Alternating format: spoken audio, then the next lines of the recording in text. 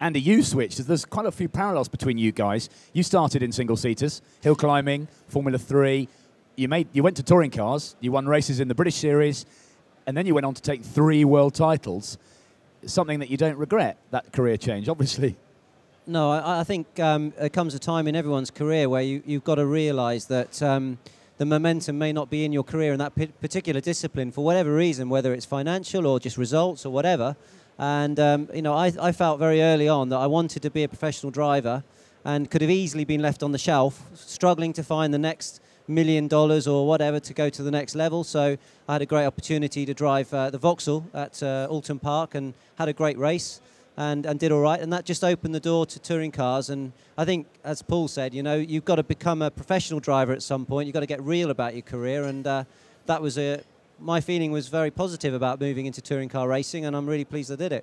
Didn't you stick it on pole first time out, the Astra? I did, yeah. I mean, it was, well, way beyond my belief, but yeah, had a great, a good car. I mean, a car that was capable of winning, and yeah, I mean, I just went straight in from cold testing. I was Formula 3 the day before, testing at Pembrey, a circuit you probably know very well, and then yeah, put it on pole the next day at Alton Park. So yeah, I think it's like everything. Sometimes these things are meant to happen, and you've got to maximise that opportunity, and that's what I did, and I really never regret it. It's great to be driving for a manufacturer and having a career and feeding the family and, you know, doing what I love. So I'm very, very fortunate to be one of those paid drivers.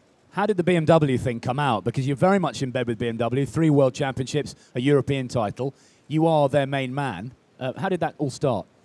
Well, I had a good season with Honda in the British Touring Car Championship, and at that time BMW were in the European touring cars, and BMW UK wanted to be involved in European touring car racing.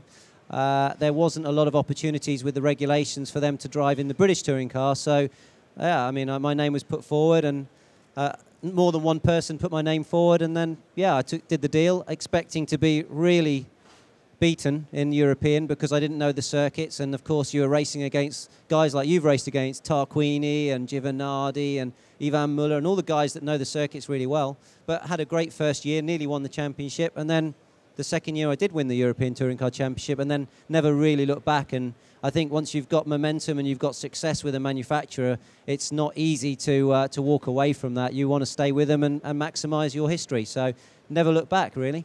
Paul, I guess you keep an eye on the situation in Britain and around the world in the Touring Car Championships. What do you think of the British Touring Car Championship at the moment? We don't have perhaps the same number of star drivers or star manufacturers, but the racing is still really good. You're right, I follow the racing, and the racing is still tremendous. Sure, it's not what it used to be, but I think the racing is you know, it's still how we left it, door to door, you know, wheel to wheel, and a little bit of biffing and barging. So the racing hasn't changed. Sure, the faces have and so forth, but I think the racing's still very, very entertaining. Quick word about trading paint with the likes of Andy Rouse and John Cleland. Just golden years. Yeah, they were hard blokes, weren't they, those guys? And they still are. Well, Cleland is. Look, you know, from my 10 years of racing the British Touring Car Championship, you know, it was the highlight of, you know, they were the days that I starred in and enjoyed the most, and that was when I was the pinnacle of my career, and the days that I'll cherish forever. Andy, 2010, a scaled back BMW effort. We just heard that SEAT are out. Thank goodness for that. Yeah, title number 4, thanks very much.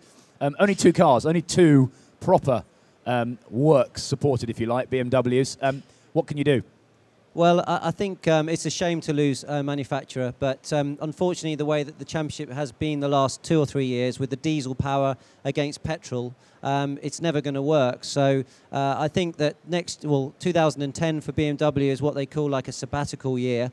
But in fact, it's not a scaled-down program. I mean, I've got my busiest ever year ahead of me with World Touring Cars. I've got an exceptionally quick teammate that I've got to try and beat, Augusto Farfus. He's probably one of the fastest touring car drivers around at the moment.